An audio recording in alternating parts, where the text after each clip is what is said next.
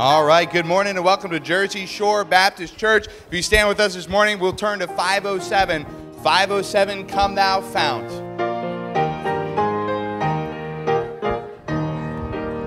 Come thou fount of every blessing, tune my heart to sing thy grace. Streams of mercy never ceasing, call for songs of loudest praise. Teach me some melodious sonnet, sung by flaming tongues above. Praise the mount I'm fixed upon it, mount of thy redeeming love. Here I raise my Ebenezer, hither by thy help I'm come, and I hope by thy good pleasure safely to arrive at home. Jesus sought me when a stranger, wandering from the fold of God, he to rescue me from danger interposed his precious blood. Oh, to grace how great a debtor daily I'm constrained to be. Let thy goodness like a fetter bind my wandering heart to thee. Prone to wander, Lord, I feel it, prone to leave the God I love. Here's my heart, oh, take and seal it for thy courts above. Amen. You may be seated as the choir comes up. Special group comes up.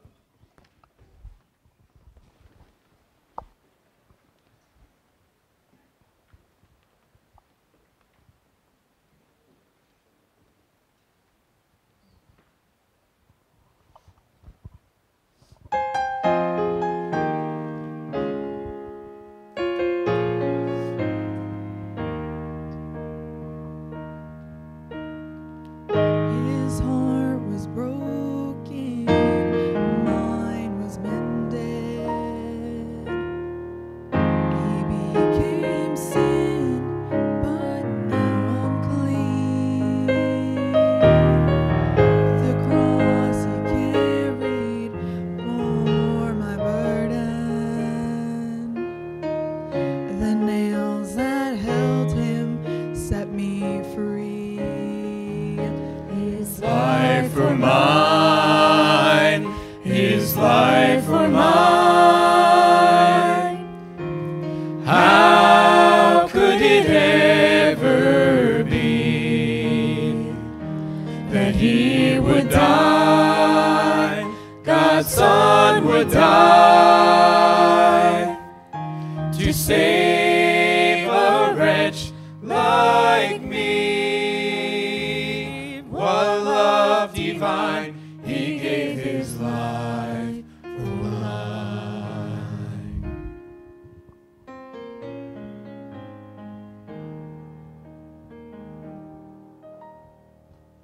His scars of suffering brought me healing.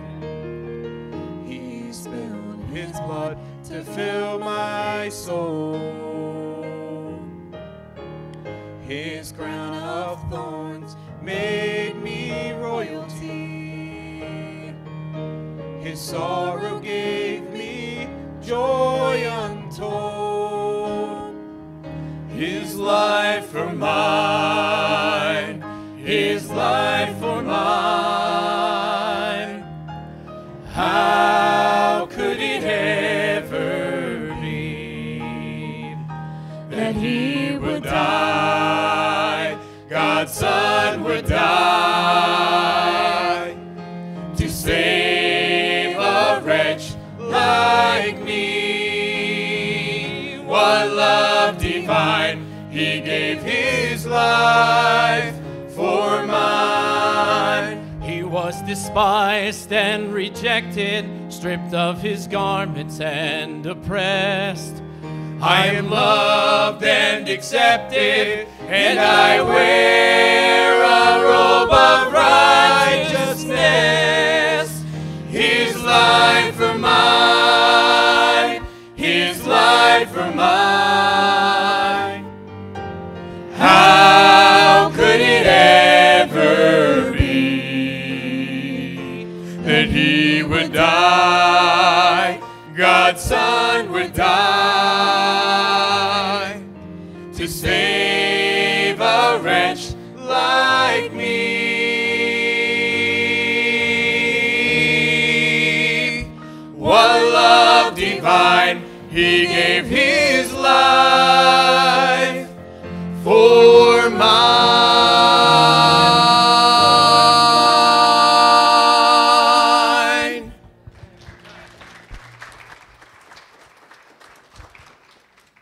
Let's pray. Dear Lord Jesus, come to prayer. Preserve, wash me in your blood, Lord. Help us as we come together and hear about you, Lord Jesus. Fill Pastor with your power, Lord Jesus. Help us all to leave here changed. Help us all to honor and glorify you in everything we do. In Jesus' name, amen. All right, our second song, number 118, I Need Thee Every Hour.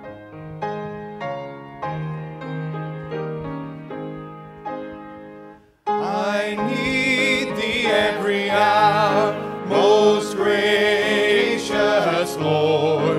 No tender voice like Thine can peace afford. I need Thee, oh, I need Thee. Every hour I need Thee. Oh, bless me now, my Savior. I come to Thee. I need Thee every hour. Stay Thou nearby. Temptations lose their power when Thou art nigh. I need Thee, oh, I need Thee. Every hour I need Thee. Oh, bless me now, my Savior. I come to Thee. I need Thee every hour. In joy or pain, come quickly and abide, or life is vain. I need Thee, oh, I need Thee. Every hour I need Thee. Oh, bless me now, my Savior. I come to Thee. I need Thee every hour, most holy one. Oh, make me Thine indeed, Thou blessed Son. I need Thee, oh, I need Thee. Every hour I need Thee. Oh, bless me now, my Savior. I come to Thee. Pastor. All right, praise the Lord. Good morning, everybody. It's good to see you. I want to thank all of you who were praying for my mom. God answered your prayers. She's healed. She's in heaven. And so praise the Lord for that, and we thank the Lord for heaven. If we really believe what we say we believe, heaven is a far greater place than this earth is. And she had a good run of it on earth here, but she's in heaven now. And so we're looking forward to seeing her again someday. But I can't be any more excited for her as I am. She got to see my dad, and she got to see the Lord, and so it's just a win-win for her. And so praise the Lord for that. And there's some information in the bulletin. Anybody who's interested in attending the funeral service, it's up in Bricktown. It'll be Saturday at noontime. And so if you're interested in coming, we would love to see you there for that. I'm sure my family would appreciate it as well. Pray for Eson. Eson's at Bayview Baptist Church preaching there this morning. Wade was actually supposed to preach there this morning, but Stephanie took sick, and so just to be safe, Wade didn't want to, show up anywhere in case he has the virus or whatever. And so anyway, so pray for Wade. He's home and with Stephanie. And pray about all these COVID cases. The COVID cases are ramping back up again, and everybody's getting nervous about COVID. Please do whatever you need to do to be safe. If you feel more comfortable wearing a mask, wear a mask. If you don't feel comfortable wearing a mask, you don't have to wear one. But let's just, try to keep a little bit of distance from each other while this thing is rampant. Thankfully, most of the people, people that are getting it, most of them have either been vaccinated or have had the virus or both. And they're fortunately mild cases, so included in that number are some very, very mild cases, but there are also some people that are getting very sick. So let's be in prayer about that. I don't want to shut down ever again. And so just pray that we can just try to keep this thing away from the church as much as possible. Junior camp was off for a little while because of the COVID virus. The Camp Calvary, the camp we use for junior camp, said that they're not going to have camp this year. They canceled camp. But within a few hours, we found another camp, and it's actually the camp that the teenagers use, which is High Point Camp, which is a very beautiful camp as well. Great camp, and the teenagers use that every year for teen camp. So anyway, High Point has opened up their camp to us for the same price and everything else. So junior camp is back on. So maybe you got news that it was off. Well, it's back on again. And so if you're interested in junior camp, there's some brochures over there.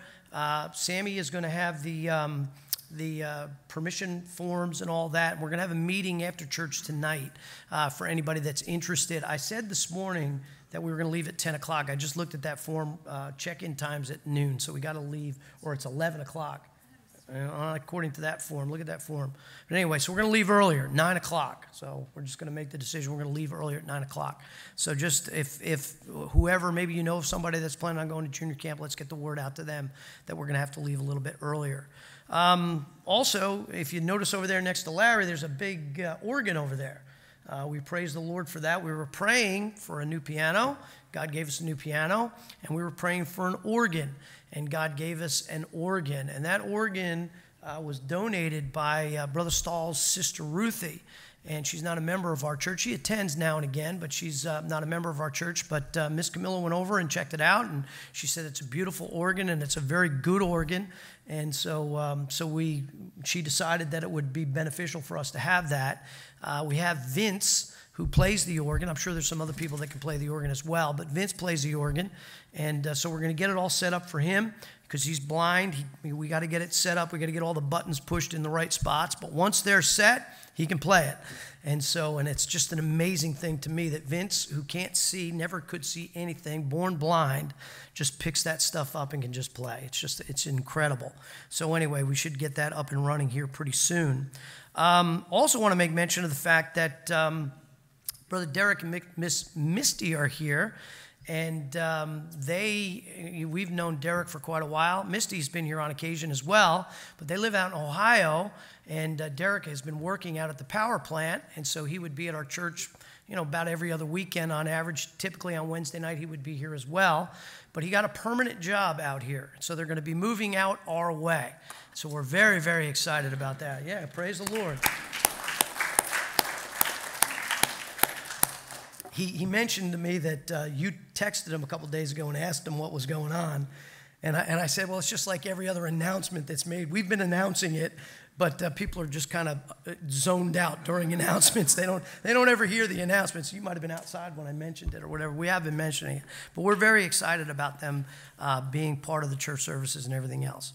All right, that's all the little extra announcements we have. We're thrilled that you're here. If you're visiting with us, whether it's in here or online, we'd love to get to know you a little bit better. And there's a tab on our website that says My Response. And if you click on that, give us whatever information. Mainly just have to give us your email address. And we'll communicate back and forth with you, let you know what's going on here. We'll answer any questions you might have about the church or about salvation or any question you might have at all. And so we're excited that you're here with us. All right, we're going to sing a song, and this is not in your hymn book, so we're just going to go off the screens. Lord, I lift your name on high. If you stand with us this morning as we sing, Lord, I lift your name on high. Lord, I lift your name on high. Lord, I love to sing your praises. I'm so glad you're in my life.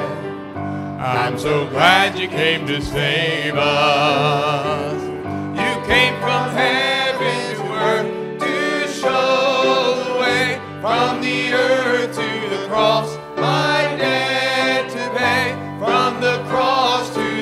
saved from the grave to the sky. Lord, I lift your name on high. Let's sing that one more time. Lord, I lift your name on high. Lord, I love to sing your praises. I'm so glad you're in my life. I'm so glad you came to save us. You came from heaven to earth to show the way. From the earth to the cross, my debt to pay. From the cross to the grave, from the grave to the sky. Lord, I lift your name on high. Good morning, everybody. We're going to be in Jude for our scripture reading. Once again, we're going to be in Jude, and we're going to read from verse 5 to verse 7, or I'll read verse 5 to verse 7, and then all together we'll close up with verse 11. And so once again, I'll start in Jude verse 5, not chapter.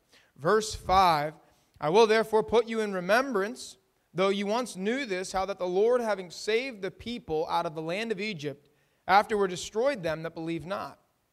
And the angels, which kept not their first estate, but left their own habitation, he hath reserved in everlasting chains under darkness, under the judgment of the great day. Even as Sodom and Gomorrah and the cities cities about them in like manner, giving themselves over to fornication and going after strange flesh, are set forth for an example, suffering the vengeance of eternal fire.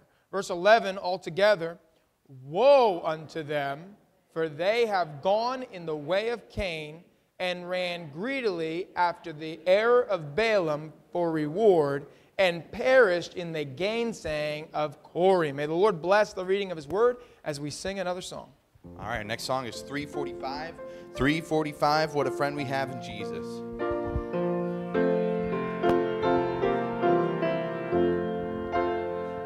What a friend we have in Jesus, all our sins and griefs to bear. What a privilege to carry everything to God in prayer.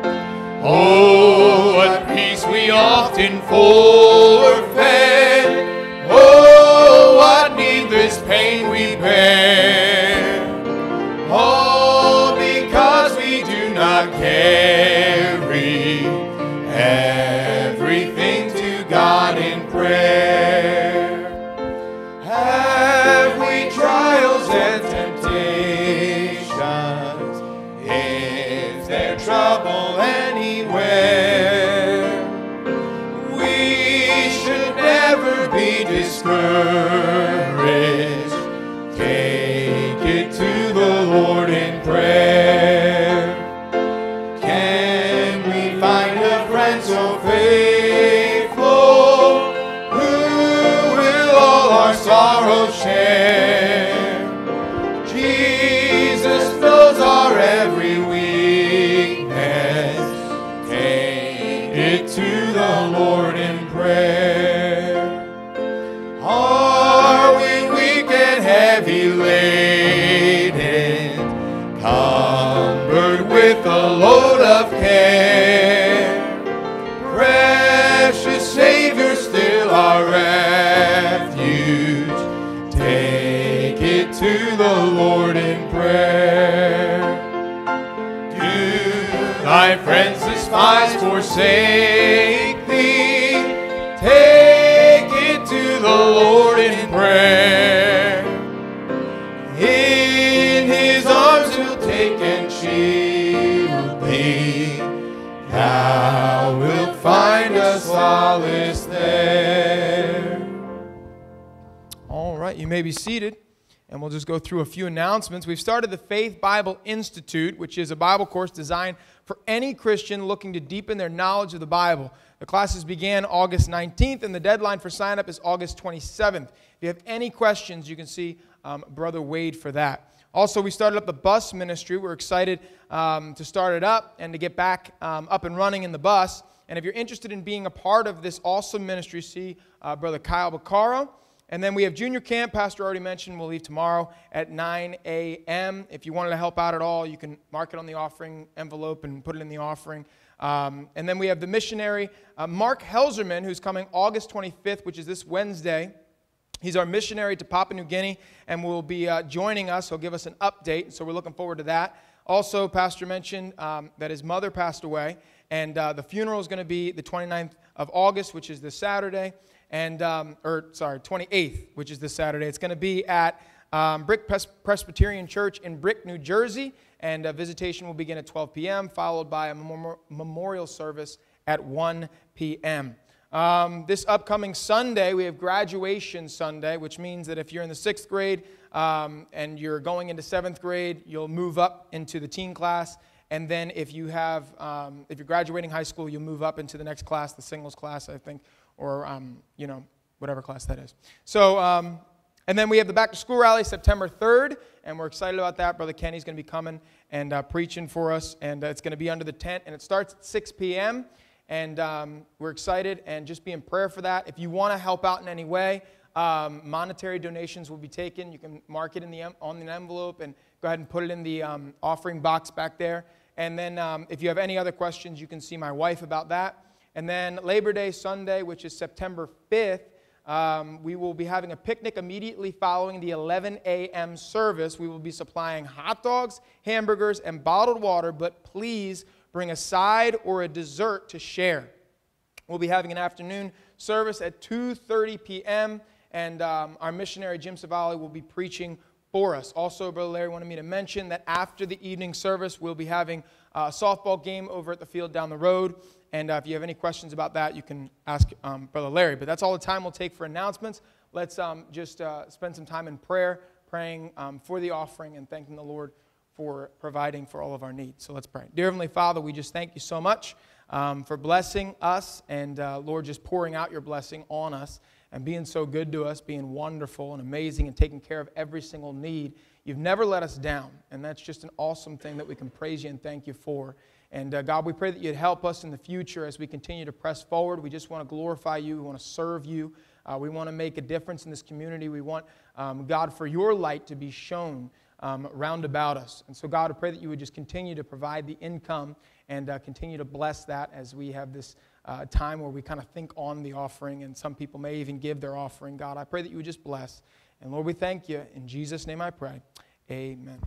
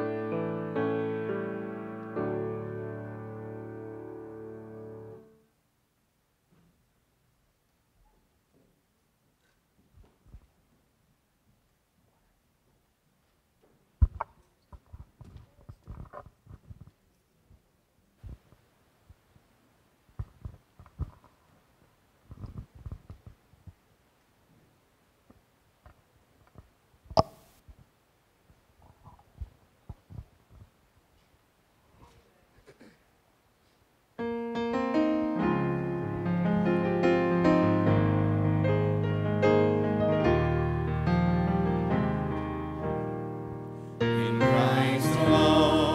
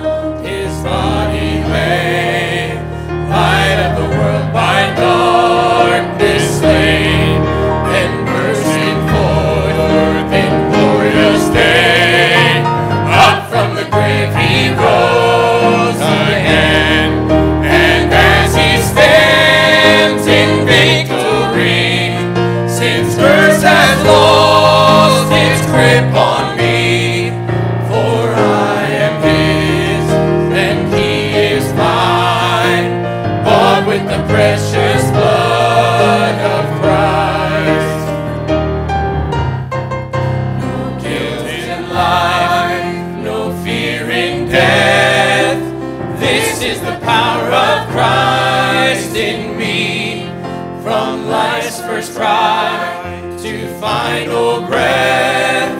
Jesus commands my destiny. No power of hell, no scheme of man can ever pluck me from his hand till he returns or calls me home. Here in the power of Christ I'll stand till he returns or calls me home. Here in the power of Christ I'll stand.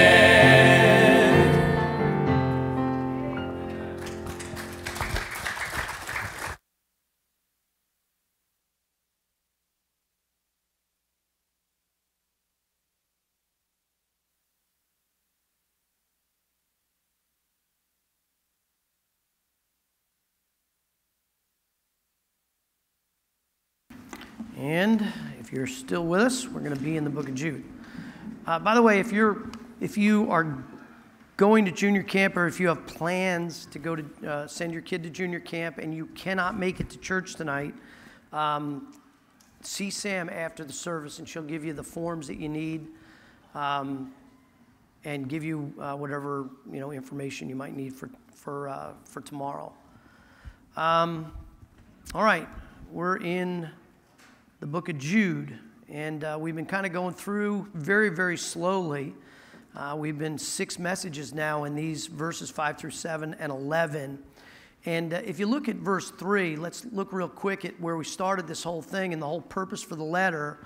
The Bible says, "Beloved, when I gave all diligence to write unto you of the common salvation, it was needful for me to write unto you and exhort you that you should earnestly contend for the faith which was once delivered unto the saints." So Jude says, listen, I wanted to write about salvation, and that's what we all like to write about. We love to tell the old story. We love to give the good news of salvation. It's all good. But he said it was needful for me to write unto you and to exhort you, to challenge you that you need to fight for some things. You need to earnestly, and not just fight casually, you need to earnestly contend for the faith which was once delivered unto the saints. So this faith that we have and that we hold dear, we have to fight for it, because sometimes people will come in who want to corrupt the faith, corrupt the doctrine, corrupt the morals that are taught by principle in the Word of God. And we see that in verse 4, "For there are certain men crept in unawares, who were before of old ordained to this condemnation, ungodly men, turning the grace of our God into lasciviousness." And lasciviousness has this idea of unbridled lust or excess. And we see that in our society. It's rampant in our society. People can't get enough of anything, and sinful things as well. So turning the grace of our Lord, of our God, into lasciviousness, and denying the only Lord God and our Lord Jesus Christ. And then we developed this kind of a sub-series of messages that we called Characters from the Past, because there are 6 illustrations given in verses 5 through 7, and then in verse 11 of Old Testament characters that are used by Jude as illustrations of things that we need to watch out for today. Now again, they may not be exactly the same today as they were then, but principally there are things that happened in the Old Testament that Jude is telling us, hey, we need to be careful about these things today. And the first he gives in verse 5, if you will look there.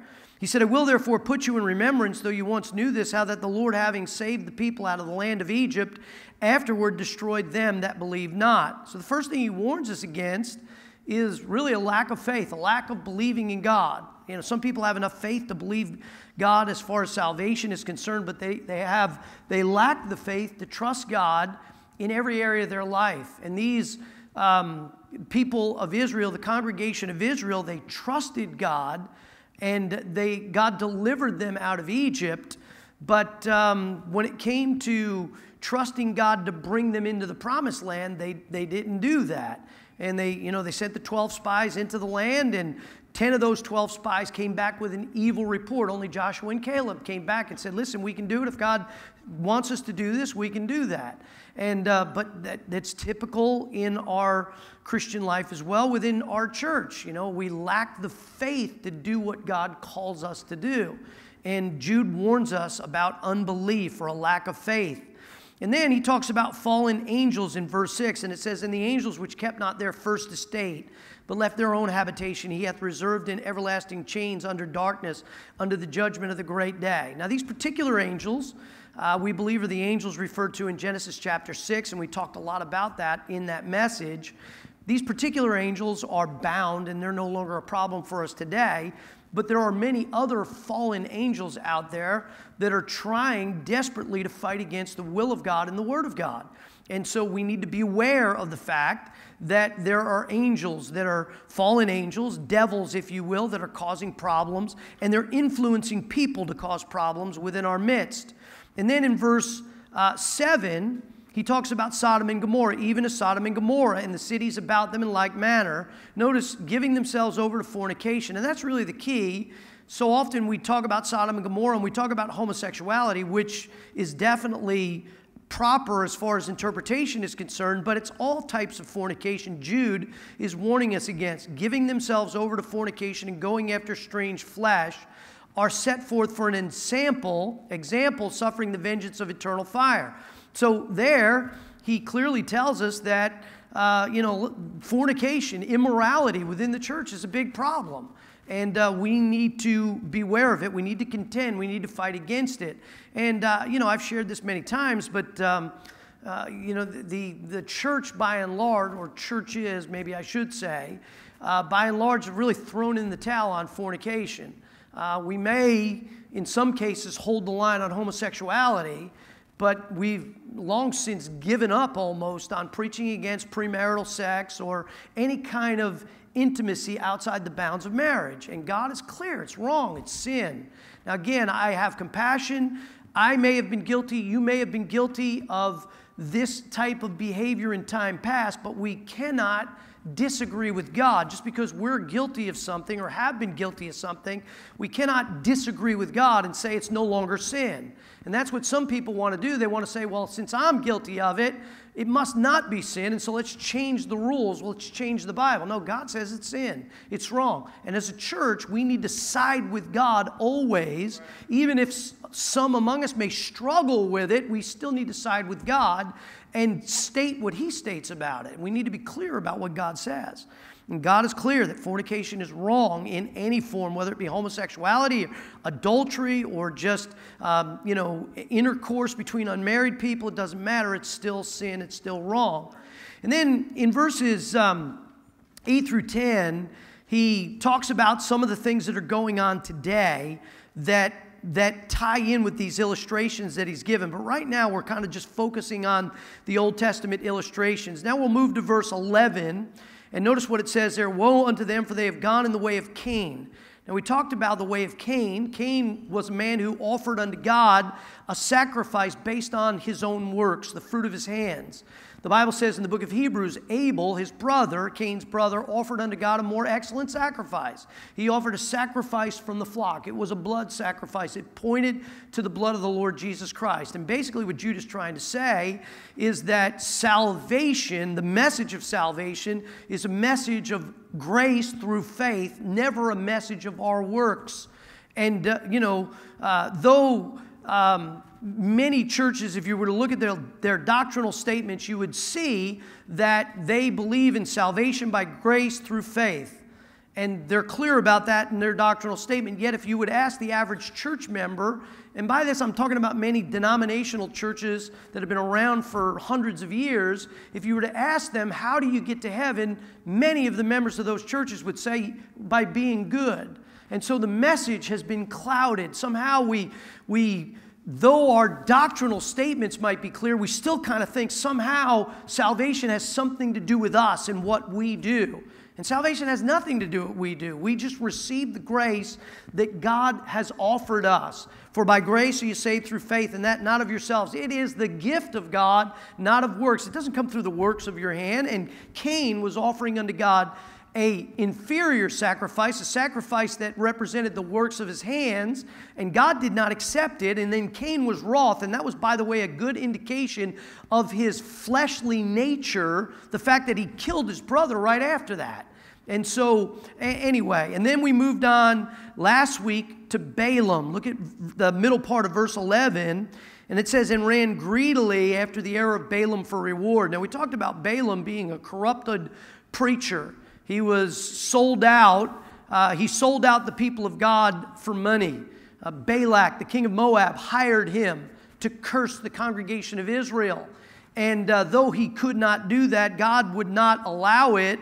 He did eventually figure out a way to corrupt Israel from the inside. He sent in Moabitish women into the congregation that seduced the men of Israel, and immorality was brought, fornication was brought into the camp, as well as the idols that those women carried with them. They got some of those men to worship the false gods, false idols of the Moabites.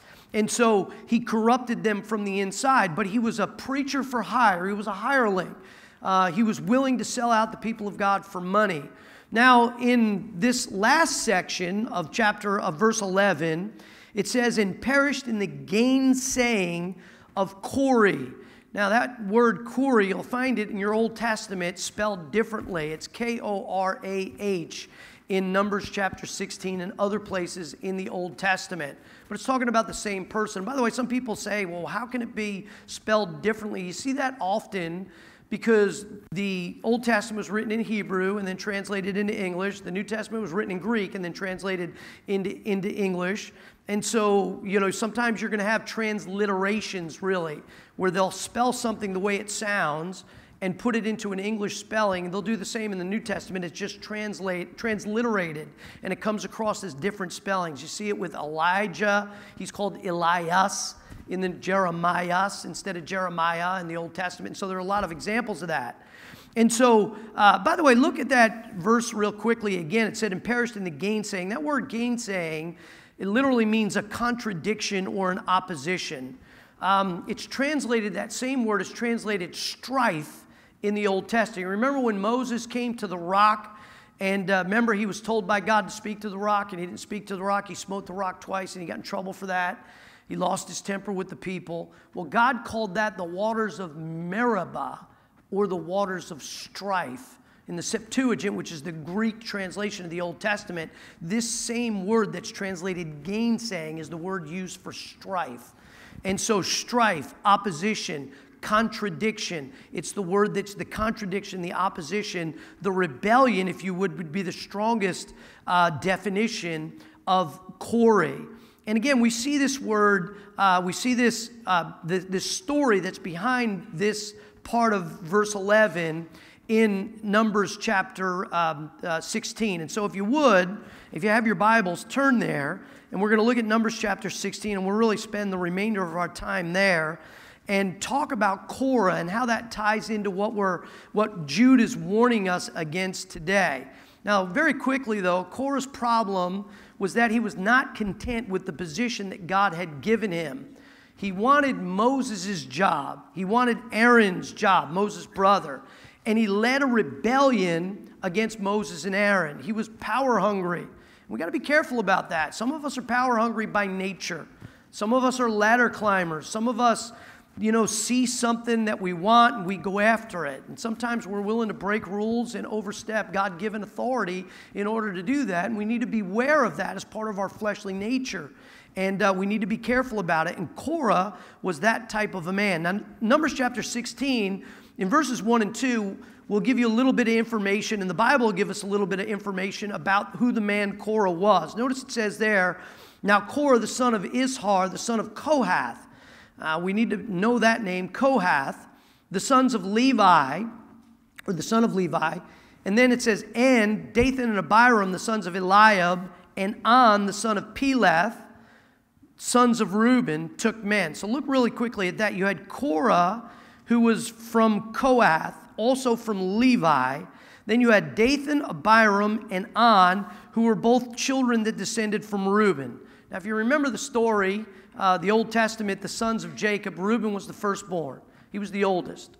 And Reuben should have been entitled to the birthright. He should have been the one. Jesus technically should have hailed from the tribe of Reuben. But Reuben gave up his birthright because he slept with his father's wife. And his father was not happy with that at all, and he forfeited his birthright because of that. Now, he didn't sleep with it wasn't his mother, it was kind of like his stepmother. Back in those days, some of these guys had many wives. Jacob had 2 wives, he had 2 concubines, so technically 4 wives, and he slept with one of Jacob's concubines. I think it was Bilhah.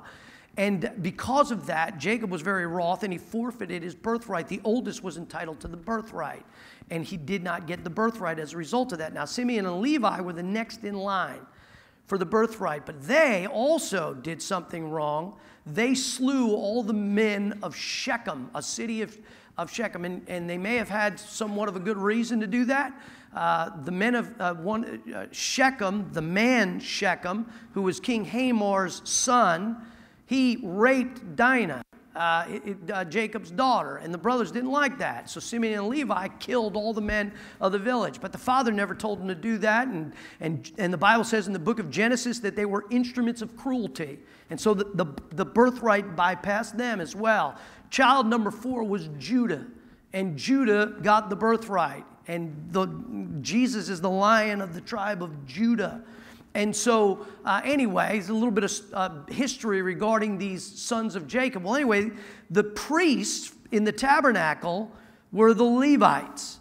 And look what it says there in verse 2. We didn't read verse 2. It says, and they rose up before Moses, and certain of the children of Israel, 250 princes of the assembly, famous in the congregation, men of renown. And so you have Korah, who's from the family of Kohath, who's of the tribe of Levi, and then you have these other guys who hail from the tribe of Reuben. They're leading this rebellion. They're not alone. There's 250 princes of the assembly, famous in the congregation, men of renown. They're all part of this rebellion. Now, a little bit of background again. The Levites were divided into 3 families. You had Gershon, Kohath, and Merari. And these families were placed in charge of the tabernacle and later the temple. And back in Exodus chapter 6 and verse 16, you see this taught there as well. It says, and these are the names of the sons of Levi, according to their generation, Gershom and Kohath and Merari. And the years of the life of Levi were 130 and 7 years. Now, Korah descended from the Kohathites. He was Kohath's, the guy's name was Kohath. He was Kohath's grandson, according to Exodus 6, 18, and 21. Moses and Aaron, interestingly enough, also descended from the Kohathites. Okay? They were also the grandsons of Kohath. They were cousins to Korah. So Korah, Moses, and Aaron are cousins. Moses and Aaron, they're brothers. Korah was their cousin. Now, Moses and Aaron were particularly from the family of Aaron. So they descended from Kohath, but Kohath had a son named Aaron. And had a son named, or grandson named Aaron, and the family of Aaron were given by God the responsibility of the priesthood. Aaron was the high priest. His sons were assistant priests, if you will. And they served in the tabernacle. Now the Levites, the other Levite family, Kohath, Merari, and Gershom, they also served in the tabernacle, but they didn't do the same things the priest did. The priest, the high priest, went in once a year and offered the blood of the atonement on the Day of Atonement for the congregation of Israel and for his own sins. And you had the other priests that offered the daily sacrifices, and they swapped out the table of showbread, and they offered incense on the altar of incense. They had daily duties and responsibilities they did, but only the high priest went actually in. Now, only the priests, period, whether it be the high priest or his sons, actually entered into the tabernacle to minister. But these other families, they had responsibilities in the tabernacle. And if you don't have to look there, but Numbers chapter 3, verses 14 down through verse 37, you can see all the duties of the different families and what they had to do in the tabernacle. Now, in verse 31 of that passage, we see what the Kohathites, what their particular job was.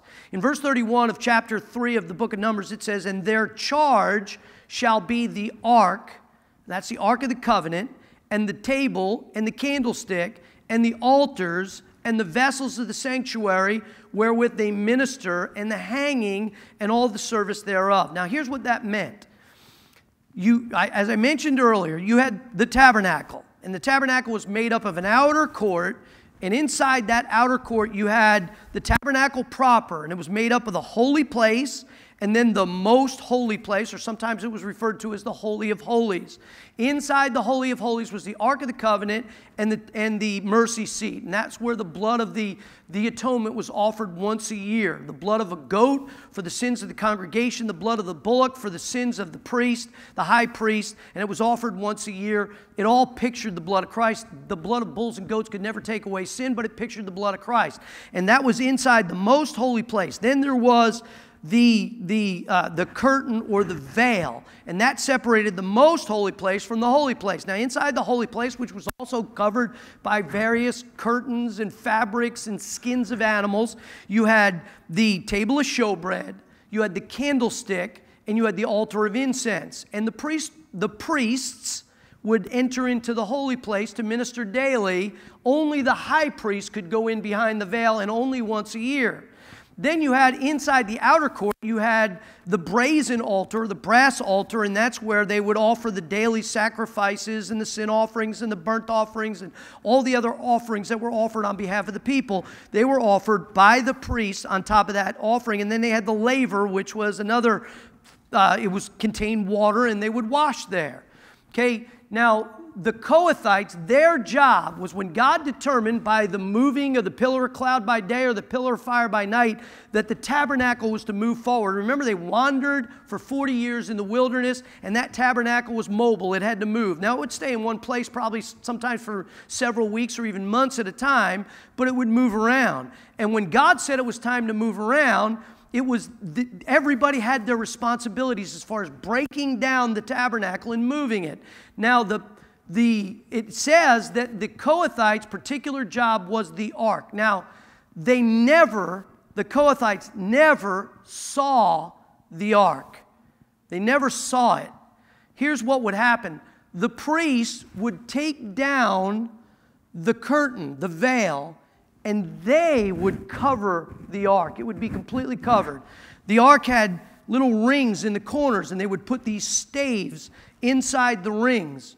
And then once the ark was covered, then the Kohathites would come, and they could never touch the ark, but they could hold the rods, the staves that were inside the rings, and they transported the ark. So they moved it, they would put it back in place, but they did not cover it or uncover it. They never saw it. They also were responsible for taking down all the other instruments and getting that all broken down and transporting. Now, each of the other tribes had their other functions as well. And so that was their job. Now, here was Korah's problem. Korah's problem, he wasn't content just being the transporter of the ark or the guy that took down the tabernacle and moved the furniture. He wasn't content with that. He wanted Moses' job. And the problem was God did not give Korah that job. God gave Moses that job. And so as we're going to see, the verse states he took too much upon himself. Now look at verses 3 down through verse 19. Look what it says there. And they gathered themselves together against Moses and against Aaron and said unto them, you take too much upon you. Now this is what they say to Moses and Aaron. Notice what they say, seeing all the congregation are holy, every one of them, and the Lord is among them, wherefore then lift ye up yourselves above the congregation of the Lord. Now notice what he's claiming here. He claims that all the congregation was holy or set apart by God, and that was a true statement. God had set apart the congregation of Israel and every member of that congregation within it. But his claim was that because the congregation is all equally holy, set apart, anybody within the congregation could do any of the jobs designated by God. And so he felt like, well, listen, if we're all set apart, we're all holy, why is it just you that's leading the people? Now again, the problem wasn't that he was concerned about the congregation not being given the credit that it should be given and not doing all that it could do. What he really wanted, he wanted Moses' job. So he's putting down Moses and Aaron, not because he's concerned about the congregation and everybody else, and this guy's abusing his power, and I'm concerned for the congregation. No, he wanted the job himself. So he wanted to put Moses down and elevate himself to that position. And by the way, we need to each realize that when we talk about people, we run down leadership, things like that, that's what we're doing. We're putting them down, but what we're doing is elevating ourselves. We're not concerned for the glory of God because we're going against what God tells us we need to do in order to fix things and correct things and all that. We're just running down God-ordained leadership in order to make ourselves look better. And we got to realize that's just part of our flesh. And by the way, I'm not preaching at you. I was guilty of this. I mean, I've shared this. Miss Wiedemeyer, you know, she comes to our church often on Sunday nights.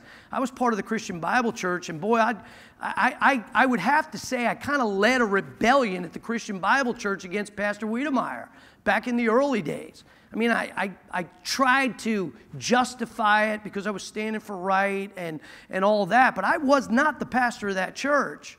And there were things that I disagreed with, and instead of just leaving quietly and finding a place or maybe trying to encourage and pray that things would change and get better or whatever, I could have just left, but whatever. I kind of like would grumble and gripe and murmur. And other people joined my little rebellion, my little sedition, and I ended up leaving, and about 4 or 5 other families came with me.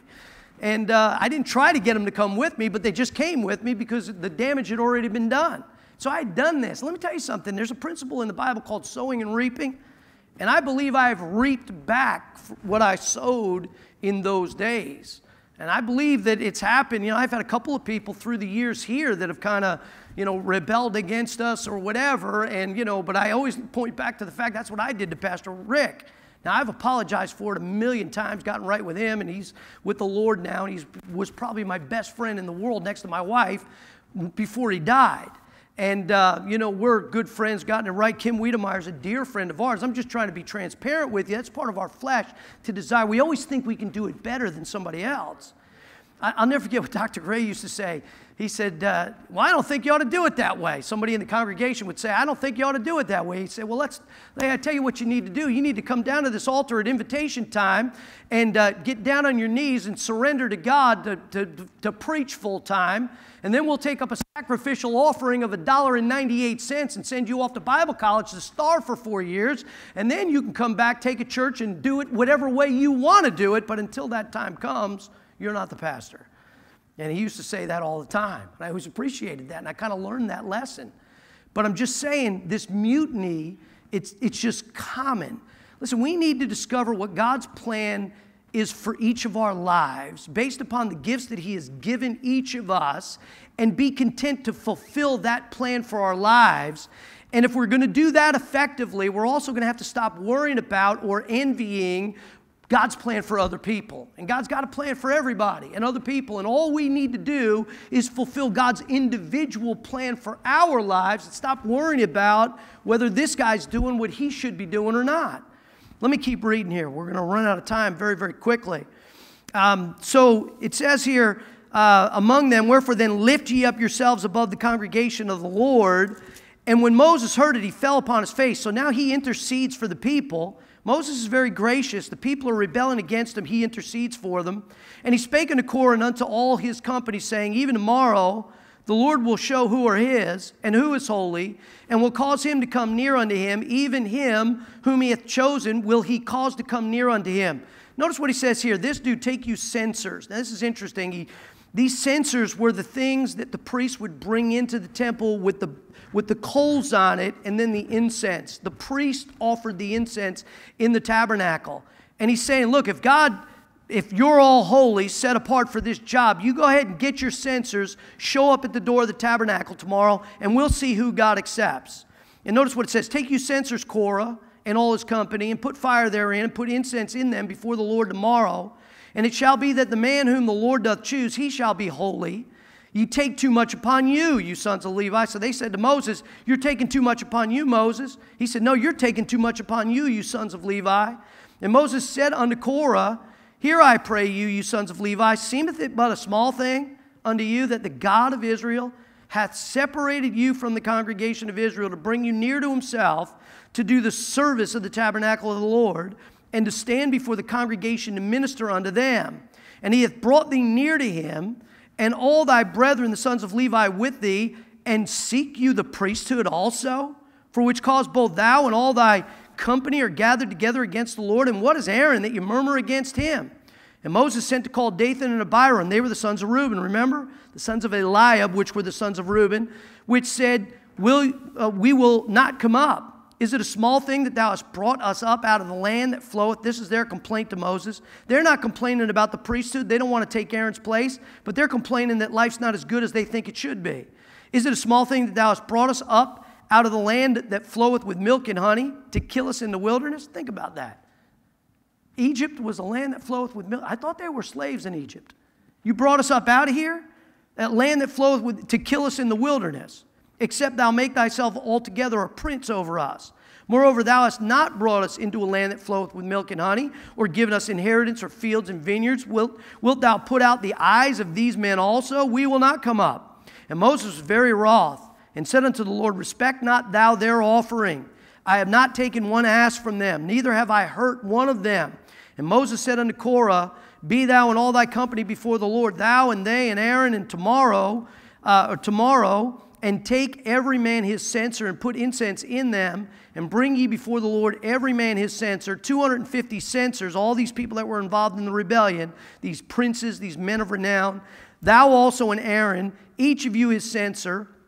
And they took every man his censer and put fire therein and laid incense thereon, and stood in the door of the tabernacle of the congregation with Moses and Aaron.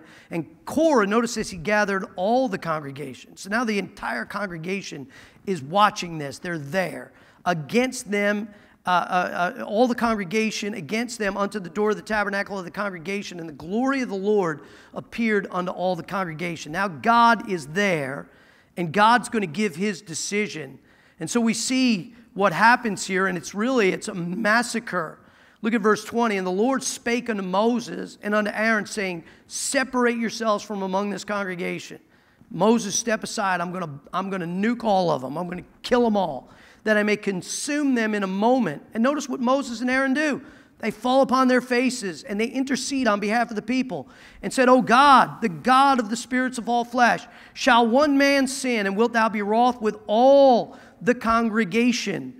And the Lord spake unto Moses, saying, speak unto the congregation, saying, get you up from the tabernacle of Korah, Dathan, and Abiram. And Moses rose up and went unto Dathan and Abiram, and the elders of Israel followed him. And he spake unto the congregation, saying, depart, I pray you, from the tents of these wicked men. In other words, get away from, God's going to do something to these guys. You need to get as far away from them as you can. And touch nothing of theirs, lest you be consumed in all their sins. So they got up from the tabernacle of Korah, Dathan, and Abiram on every side. And Dathan and Abiram came out and stood in the door of their tents, and their wives and their sons and their little children. And that's the shame of it. When we go against God, lead a rebellion like that, we don't just affect us, we affect our families as well. By the way, all the families in the congregation were affected by this. We'll see that in a minute. And Moses said, hereby ye shall know that the Lord hath sent me to do all these works, for I have not done them, notice this, of mine own mind. In other words, I'm doing what God told me to do. If these men die the common death of all men, they just die natural deaths, or if they be visited after the visitation of all men, then the Lord hath not sent me.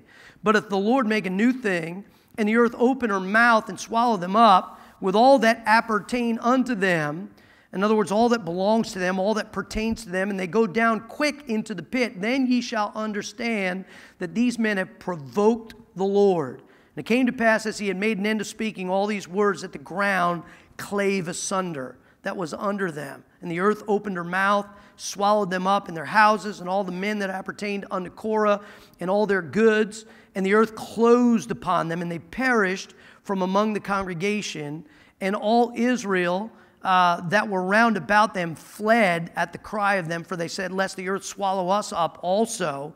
And there came out a fire from the Lord and consumed the 250 men that offered incense. See, now all these people, you have Korah, you have Dathan and Abiram and their families, and then these 250 men of renown. They're all killed by the Lord. They're massacred by the Lord. Now, something interesting happens in verses 36 through verse 40. They have these censers. They were all told to bring their censers, these little brass metal things that contain the coals. They were offered to God, so they couldn't just take them and do anything else with them. Once they're offered to God, they belong to God. Yet God said they're defiled, so we can't use them as censers. And so what they did was they melted them down, I'm assuming, or they beat them down or something. They made plates out of them. And they actually used them later on to cover, it says, the altars. And you had the altar of incense, and you had the brazen altar. And so they were used as kind of a covering, a brass covering for these altars. And but it was just interesting the way they did it. But then God made a mandate in verse 40. Notice what it says, to be a memorial unto the children of Israel, that no stranger which is not of the seed of Aaron. God makes it very clear. It's got to be the family of Aaron, not just from Levi, not just from Kohath, but it's got to be from Aaron, come near to offer incense before the Lord, that he be not as Korah and his company, as the Lord said to him by the hand of Moses. Now in verses 41 through 50, and that's the closing of the chapter, the shame of it is, and we won't read it, I'll just kind of give it to you in a nutshell here. The shame of it is the infection that was caused by Korah and Dathan and Abiram and these other 250 princes, men of renown.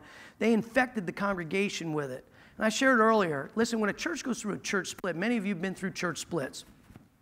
We went through a church split. The first church we were involved in the Ocean County Baptist Church. And there was a church split there. And you would think that right after the church split that it was all over with and that it was all done. This group chose that side and left, and this group chose this side and stayed, and it's just all done. But it's never that way. There's still people that are there. They're still there, but they're still not happy about all that happened, and they're kind of grumbling, and the affection is still there. And one by one, people still continue to leave. It takes a long time before all the smoke clears. So what happens here is these people, they're upset about what happened. They blame Moses. They said, you killed the congregation of Israel. Moses didn't kill anybody. God killed these people. Moses can't open up the ground and swallow up people. God did all that. And these people are upset, and they're still murmuring, they're still griping, they're still not happy about what happened. And what happens to them, a plague comes out of fire, 14,005. Again, Moses intercedes for the people. God again says, step aside, Moses. I'm tired of these people. They're grumbling and griping. I'm going to start over. I'm going to wipe them all out. I'll start over with you. And we'll start a new group of people. But anyway, so Moses intercedes for him. And Moses tells Aaron, go in and offer an offering on behalf of the people. And God does, and the plague is stayed. But 14,500 of the congregation of Israel is killed. And again, this rebellion that started with Satan really moved through some people and infected a congregation, affected a whole lot more than just the main parties that were involved in it. And a lot of tragedy took place. Now, what can we as New Testament church people, as a New Testament church, learn from this Old Testament story? How can we apply this to our life? Well, first of all, let me say this and be clear about it. We need to understand that the New Testament pastor is not in the same position as Old Testament Moses. Moses was speaking directly for God. He was a prophet of God. I'm not a prophet of God. I'm not getting my information directly from God. I'm going through the Word of God just like you are, just like everybody else is. And so Moses was speaking directly for God, and Moses was the final say in every matter. Matter of fact, the people said, Moses, you speak with us, and we'll listen, but let not God speak with us lest we die.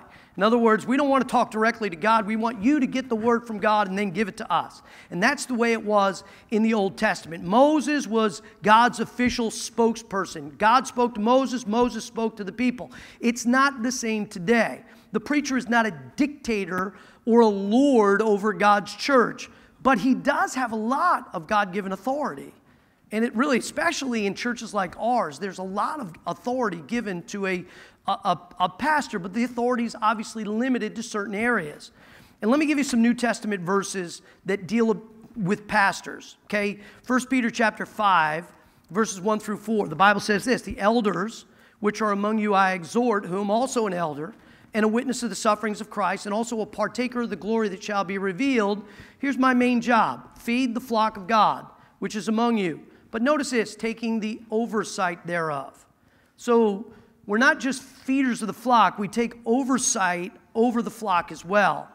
Feed the flock of God, which is among you, taking the oversight thereof, not by constraint, not because somebody's forcing you, but willingly, not for filthy lucre, not for money. We talked about that last week, but of a ready mind.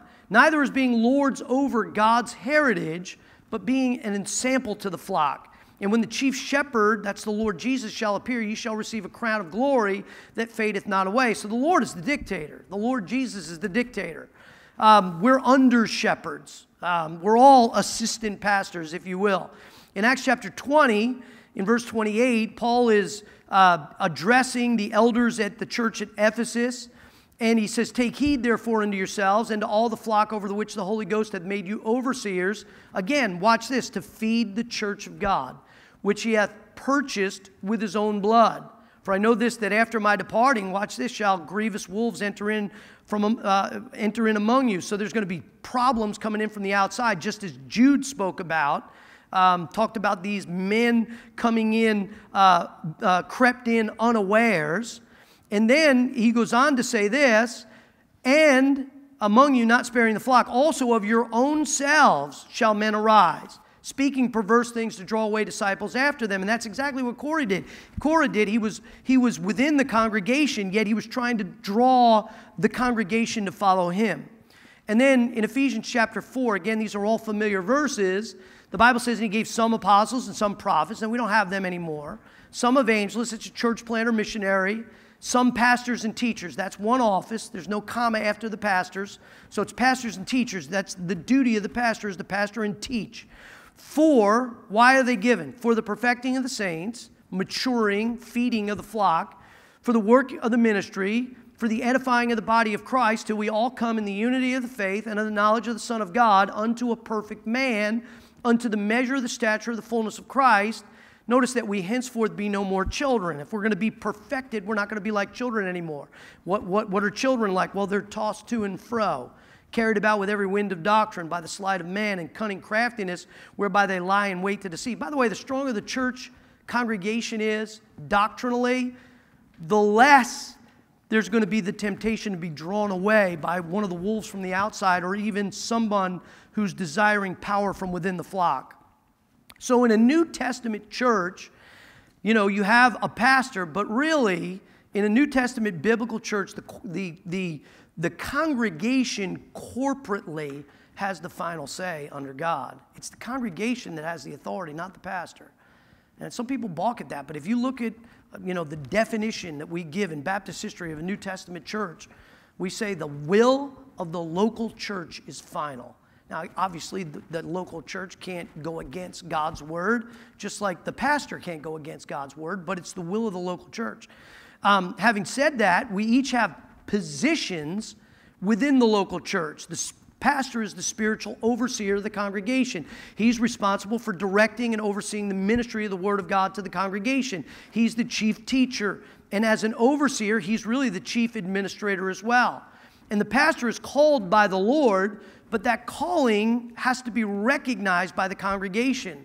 Usually, in order to vote in a pastor, there needs to be a large percentage of the vote. In our church, I looked this up for this message. I didn't know what it was, but in our church, in order to vote a pastor in, 80% of the congregation needs to vote him in. As a matter of fact, a strange story happened at another church like ours. The pastor resigned. It was a large church, too. The pastor resigned. The assistant pastor was candidating for the position. And the congregation really wanted him. He had been there a long time. But you needed 90% of the vote in order to become the pastor. And Pastor Clark even said, I'm telling you, if they put me up for a vote right now, I couldn't get 90% of the vote. He said, I got people that don't like me. He said, I couldn't get 90%. That's a lot. So he did not get voted in. He got like 88 or 89% of the vote. He just missed it. But watch this. You only needed 75% of the vote to change the Constitution.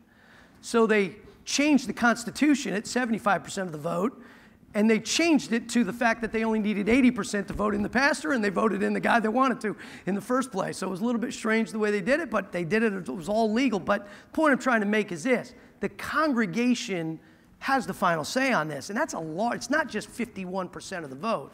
It's not like politics, you know, between the good guys and the bad guys, or the left or the right, or whatever it might be in your mind. It's not 51%, it's 80%. You have to be, as a congregation, strongly behind the pastor. And the point behind that is this: the congregation has the final say, but they, as a group, chose this guy. They chose the pastor. And because by an overwhelming majority they chose the pastor, who was called by God, which they recognize that call, they need to give him a wide degree of latitude in backing him up, even though individually they may not agree with every decision. And by the way, he may be wrong in some of the decisions he makes. He's still human. He's not perfect. He's not God. So in our church, I was voted in by, there was one, not a negative vote, but it's, I don't even understand what this is, but it's an abstain. I don't understand what the abstain thing is all about. Just yay or nay, yes or no, why abstain? But there was one abstain, but everybody else voted. But that was back in the days we had 18 people here. And I'd be afraid to put it up for a vote now to see what would happen, but whatever. But anyway, and then another thing about our church, which is kind of unique from other churches, is I can hire or choose anybody that's on the staff. You know, the Sunday school teachers, assistant pastors, whatever. I choose that. They don't get voted in by the congregation. Now, if we're going to pay them, the congregation has to vote on their salary or their compensation, just like the congregation has to vote on my compensation. But I choose whoever I want. Why? Because they're my staff. They work with me. And so it just makes it easier. You don't have a guy that is working against you that's you know, in the same ministry as you are. And so it just makes it easier. However, in our congregation, they do choose deacons. But even though the deacons are chosen by the congregation, they also have to have the support of the pastor. Nobody can be voted in as a pastor who doesn't, as a deacon who doesn't have my support. That's never happened. You know, whatever the congregation decided, I've always got along with it. But I'm just trying to say this.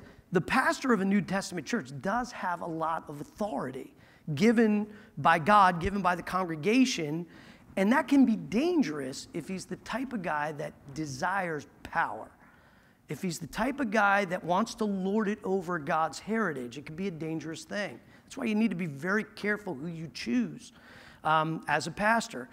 But the other extreme is just as dangerous. If you have a guy that's very, very weak in leadership, who can't make a decision, who wants to make everybody happy, that's going to be a problem as well. Because Satan is going to use that to raise somebody up within the congregation that's going to draw disciples after himself. There's going to be problems that are going to come as a result of that. So you do need a strong leader. Now, 3 quick practical points. Submit to the God-given authorities in your life, but listen to this, only within the area that they have authority. And if you're a pastoral staff, Sunday school teacher, whatever position God's given you, you have authority given you in that area, but don't overstep your bounds. I don't tell people, you know, what house to buy, or should they get a car loan or should they not get a car loan. I don't even tell people who to marry.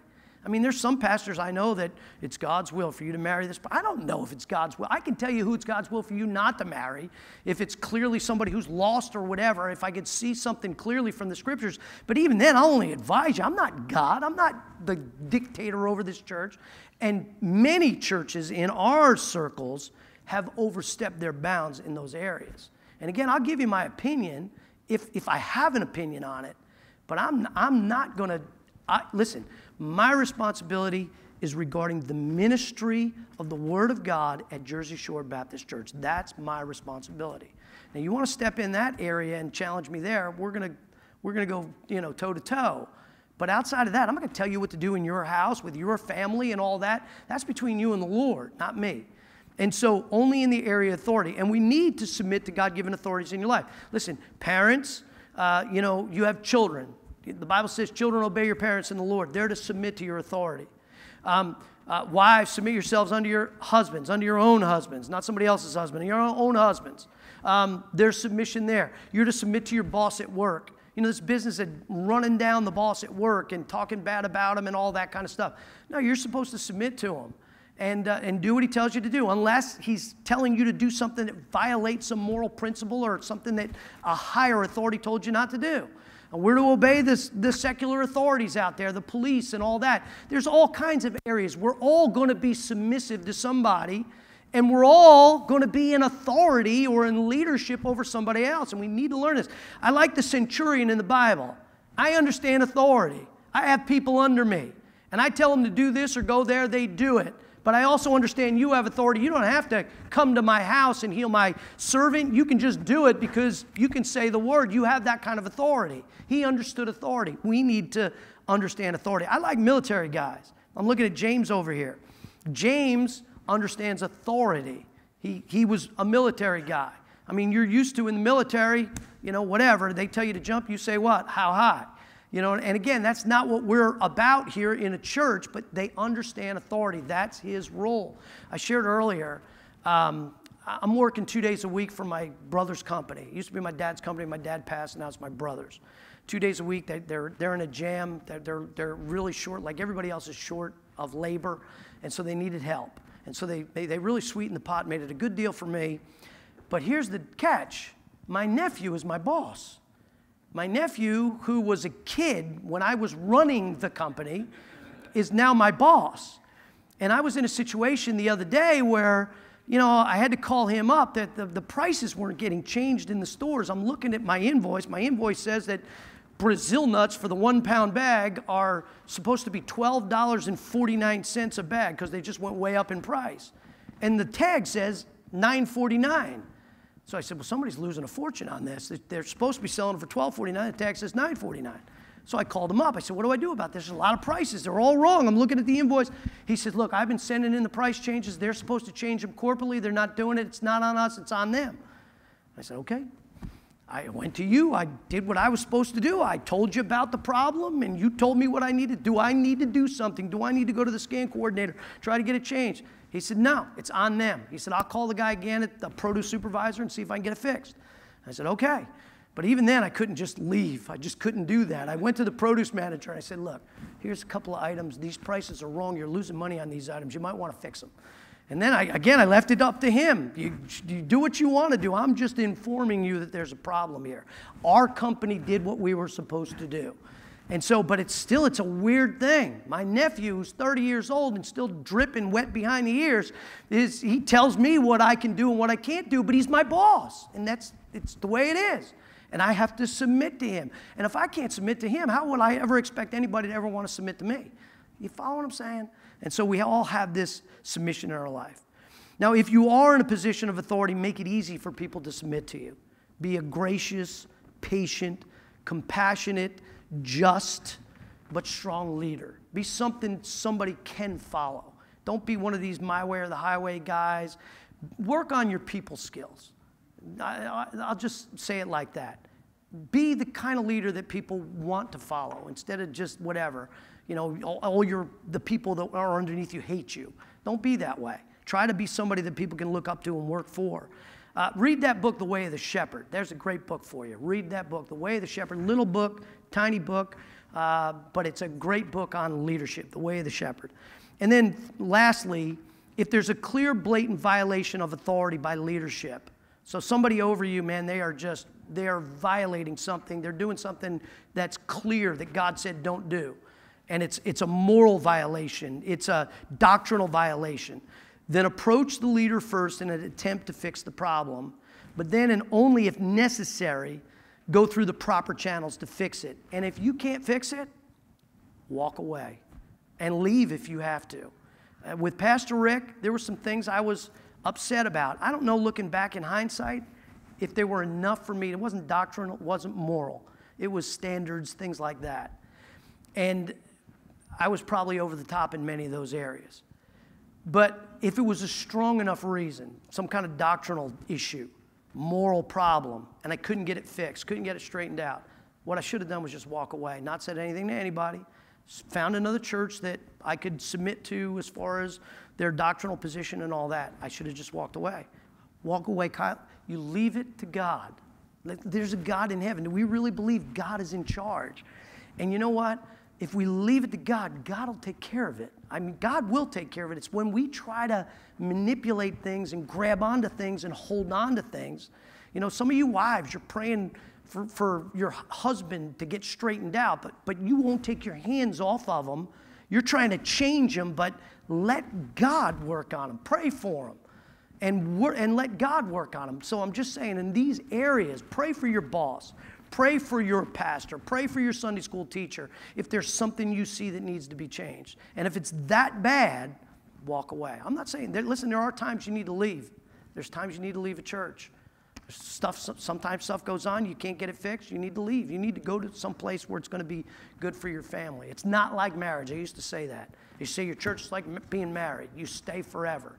No, marriage is marriage. Your church is, it's close, but it's not there. And there are times that you may need to bail out if there's something really bad going on. And you can't fix it. You do it, you prayed. You didn't backbite, gripe, complain, murmur, but you tried to fix it biblically. You went to them. And then you tried to go through the proper channels. Maybe you talked to somebody else in authority to see if you can get it fixed. And you still can't get it fixed. Then you need to back out. And you need to just trust that God's going to deal with it and take care of it. And that's up to God. It's God's problem.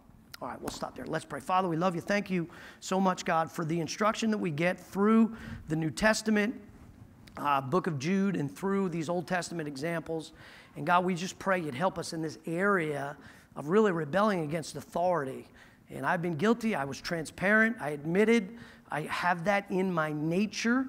And there's times, even today, I get jealous of other ministries and what you're doing with other people. And that's all really at the root of all this. And I pray you'd help me with it. I pray you'd help all of us regarding the leaders, the authorities that you've placed in our lives. And we all have authorities in our lives. Help us, dear God, to submit, not just on the outside, but on the inside as well, to the leaders that you've placed in our lives, in the areas that they have leadership. God, I pray you'd work during our invitation, for it's in Christ's name we ask it. Let's all stand to our feet. If God spoke to your heart, you want to come and pray at the altar. The altar's open. Our heads are bowed, our eyes are closed, nobody's looking around. If you're here today and you're not sure about your salvation, even though the message was really for believers, if you're not saved, boy, you need to get that matter settled. With our heads bowed and our eyes closed, nobody's looking around. Maybe you're here today and you're not 100% sure if you died right now, you'd go to heaven. Please allow me the opportunity of just praying for you. I won't embarrass you, but I will pray for you. I'll include you in my closing prayer. If that's you, you'd say, Brother Phil, please pray for me. I'm not 100% sure if I died today, I'd go to heaven, but I'd like somebody to pray for me. I'd like you to pray for me. Would you slip your hand up? Anybody like that at all? Please pray for me. I'm not sure I'm saved, but I'd like you to pray for me. Anybody at all with the uplifted hand? Christian, how you doing in the area of submission? Wives, I know it's tough to submit to your husband. I know it's tough to submit to your boss. I know it's tough sometimes to submit to the civil rulers we have in our land. Children have a tough time submitting to their parents. They have that rebellious nature. We all do. But God has given us authorities in our life. And we can't be like Korah, leading a rebellion against those God-given authorities. If we're going to submit to God, we have to submit to the people God has placed in our lives. Go ahead, host.